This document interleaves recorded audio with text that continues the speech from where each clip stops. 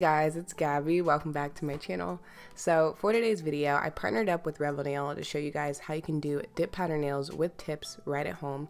So yeah, let's get right into the video. Okay, so the first thing you want to do is push back your cuticles, and I don't really have a buildup of cuticles right now, so I'm just using this metal pusher. But if you do have a good amount of cuticle on your nail, then you can always use a cuticle remover, a softener, or even an e-file. It's really just up to you. So after you push back your cuticle, you want to remove the shine from your nail. So I'm just going to be using a nail file to do this, but again, if you want to use an e-file, you can do that too. And you're just going to repeat these steps on every nail. And if you're wondering why my nails are really short little nubs right now, it's actually because I broke my middle nail and I was like, you know what, I'm just going to cut them all off. But I mean, I'm not even mad because now I can do short nail tutorials, nail growth videos, and just keep adding tips to my nails and things like that. So yeah, next I'm gonna be grabbing my nail tips, and I got these off of Amazon. It came in a 2-pack of natural and clear, and I actually liked them. At first I was like, because I realized I didn't have a well, but I feel like they were easier to work with for some reason. But anyways, you're just going to take your tips and size them to your natural nail. So you don't want it too big like this where it's hanging off onto your skin, but you also don't want it too small to where it's actually not covering your nail from sidewall to sidewall. So if for some reason you aren't able to find one that fits, you can also just take a nail file and file it down a little bit so it fits your nail better. Next, I'm going to be taking the Pro Base, and this is actually going to be my glue for the nail tip, which I didn't even realize you could do, but Revel actually recommends this to their customers. So all I did was just apply it to the bottom of the nail tip and then place it on my nail. And they recommend holding it down for 30 seconds, but it actually stuck on pretty fast. Like, I was shocked. So you can use this, and you can also use nail glue if you feel more comfortable with that. It's pretty much going to do the same thing. But after that, I did end up adding a little more of the Pro Base underneath the nail tip. I don't know why I did this. I didn't do this on my other nails because I just felt like it was secure without that. So yeah, you're just gonna apply all of your tips, and then I'm just taking the activator and putting it over where my nail meets the tip. So that dries pretty quickly, and then you can move on to shaping and filing. And guys, I don't like shaping and filing at all. It takes too long. So what I'm doing is taking some scissors and just cutting down the length of my nail. I feel like I kept them kind of long. I mean, at least for me. So I did that. And then I'm just taking a nail file and going along the side of it just to sharpen it up a little bit. Honestly, I don't even know what shape this is. It's almost a coffin, but more like a tapered square. I don't know. Either way, I didn't want to do any shaping, so I was just going with this. But I actually think it turned out cute. So anyways, I'm just taking the nail file and removing the shine from the tip. And then I'm also kind of blending it into my natural nail. And when you do this, you don't want to file onto your natural nail. Just try to focus on the actual nail tip. And yeah, I'm just going to repeat this on all of my nails and then move on to the next step.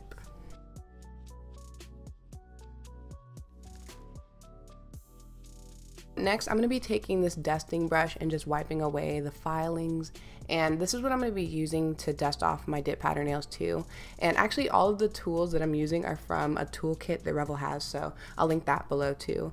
So after that, I'm going to be dehydrating my nail, and I am using rubbing alcohol to do this, but I know you guys may not be able to find that right now, so you can also use acetone or just a normal nail dehydrator, and you're just going to apply that to the part where your natural nail is. Okay, so I'm going to be using the Pro Base and a clear dip powder for the next step, and all I'm going to do is apply the Pro Base to about 3/4 of my nail, and then while that's still wet, I'm going to dip it into the clear powder. And when you do this, you want to make sure you're applying your Pro Base thin and as even as you can, and then you also want to make sure if you get any on your skin that you wipe it off before you go to dip. That is like the biggest thing, because you don't want a bunch of dip powder like stuck to your skin. So I'm just going to repeat that on all of my nails and then lightly dust off the excess powder. And when you go to dust off, I would do it after it's been sitting for about a minute, because you don't want to dust it off too early and then it just like wipe off into the brush. So I'm going to be using the shade Aloha for these nails, and I'm going to be taking the Pro Base again and applying it to, I would say probably like 96% of my nail, because I didn't go all the way down just because I didn't want the cuticle area to get too thick. So after I applied it, I'm just going to dip it into the powder and then flip my finger over and tap off the excess. And you can use your finger to tap your finger or a brush. Honestly, anything works. And then you just move on to the next nail. So one thing I noticed is these nails are actually pretty long for the jar, and it was kind of hard to kind of dip at a 45-degree angle like I wanted to. So I ended up pouring some dip powder into the lid and then pouring it on top instead. And I like this method so much better. So if you are doing nails with tips, I would definitely recommend this. And it just, I don't know, it makes life so much easier. So again, same thing, you're gonna flip it over, tap off the excess, and then use the brush to wipe off the excess powder. Also, when you're doing dip powder nails, I would put a paper towel down because it does get a little messy, and this is just gonna make cleanup so much easier. So after that, I am going a little bit further down with the Pro Base this time, and then I'm just gonna repeat the steps, pour the powder over, and tap off the excess. And when you're using dip powder, you want to work on one nail at a time. So like, don't apply the Pro Base to 2 fingers because then you risk having one dry and then it won't dip right and then you'll just be sad. So just work on one finger at a time, and then yeah, that's pretty much it. So with this color and the length of my nails, I ended up doing 3 to 4 dips of the color. I felt like after the 3rd coat on a few nails, I could still see a few spots where it needed a little more color. So again, this is going to depend on how long your nails are and what shade you're using, but either way, it doesn't take that much longer to do an extra coat. This is actually my first time using tips with dip powder, but I like that you can have it a little bit thicker just because the length is longer, so you don't have to worry about it getting bulky as fast, you know? And guys, I seriously love this color. Like, my lighting was being really weird while I was filming, but it's kind of, I would say, like a peachy neon kind of shade. It's kind of, it looks different in different lighting, which I will show you guys later. Either way, I feel like this is such a pretty color for spring and summer, and I feel like it could look good on pretty much anybody. Actually, I don't know why I said neon. I feel like it's not like super neon-y, but it is pretty bright.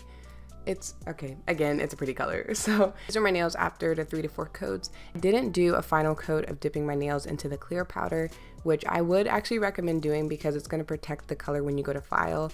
But honestly, I just forgot to do it. But I didn't end up filing much anyway, so it was fine. Moving on, you're going to grab your activator and apply this to all of your nails and then let it dry for about 2 minutes.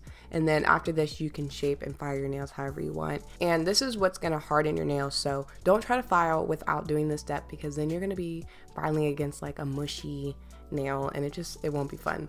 So next, I'm going to be taking a file and running across the free edge of my nail, and I'm just going straight across and then going again up the sides just to kind of make that a little bit neater.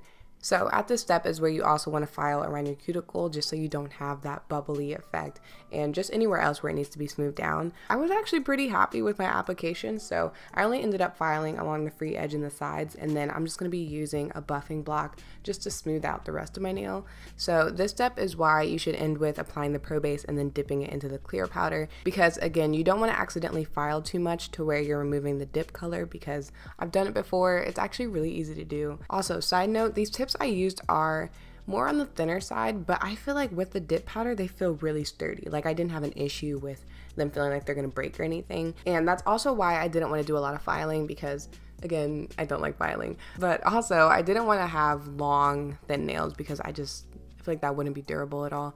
So here I'm taking the buffing block and again just going over my nails, and you want to make sure you end with a buffing block even if you do file your nails smooth, because you want to get out any scratches that the filing may have left, because you don't want those to show when you go to apply your top coat. So after that, you're going to rinse your hands off with water, no soap, and then take the activator one more time and apply that to all of your nails. And this time you're going to wait for about a minute, and then you're going to take a lint-free paper towel, a lint-free wipe, or a makeup sponge and actually wipe off your nail. And this is an important step that you do want to do because you don't want your top coat getting all gooey and weird. Like, I don't really know how it works, but it does mess up your top coat. Okay guys, we're almost done. So now we're gonna move on to the finishing gel, and we're actually gonna be applying 2 coats of this. So for the first coat, you want this to be really quick, only 2 to 3 strokes, and you wanna make sure you cap your free edge, and you just do this by taking the brush and sliding it across the edge of your nails. So this doesn't have to be perfect, you just want it to be quick, and you're gonna let this dry for about a minute and then go in with your second coat.